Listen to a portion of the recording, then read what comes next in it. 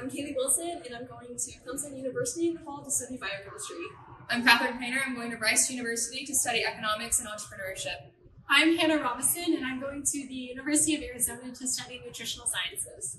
I'm Naomi Suna. I'm going to Patrick Henry College to study economic and business analytics. Few classes, yeah. All different classes. Yeah. Well, I follow them on Instagram, and then we also have like chats, like study groups and everything that we do outside of Omnibus and like econ and all that. I mean, I normally just follow them on Instagram and then kind of start it from there, or like reach out to, do you want to study with me for this test? Like that might be the easiest way sometimes. Yeah. It's kind of something you have to like put effort into, because you can just be completely antisocial if you want to. You don't have to follow people. You don't have to do anything, or you can get involved as much as you want to. So it's really up to what the person is comfortable with, which is nice. Oh, for sure. Like Kaylee, she'll post like pair quest polls on her Instagram story, and sometimes I'll respond to those, and then a conversation will happen from there.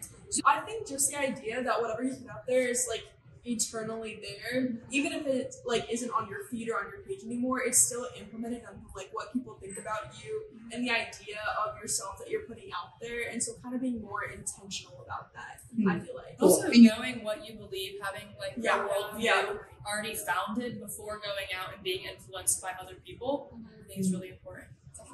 Especially in the Omnibus classes, you learn about so many different worldviews, and it helps you just be able to respect other people that you are following, and be able to be a light and witness to them in a respectful and loving way. And you get that through Omnibus and rhetoric, which is so important.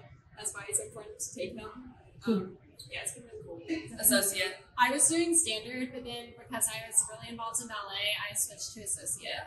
I was honors. I did academic. That's what I did, associates, and I got a full tuition scholarship, and that was purely based off of my GPA and my ACT score. I applied to Ivy League and got into Ivy League. So for me, I got into the Lyceum Scholar Program at Clemson, just based on the classes I took, not just based on the fact that I took Omnibus and rhetoric, and it gave me a strong foundation for going ahead and studying political science. Even with the associates track, a lot of your classes are still considered honors, which is nice. So then, I don't remember which is the unweighted versus weighted GPA, 4.0, 5.0, stuff like that, but it still allows you to get that high GPA, and you can take DE, dual enrollment classes and everything.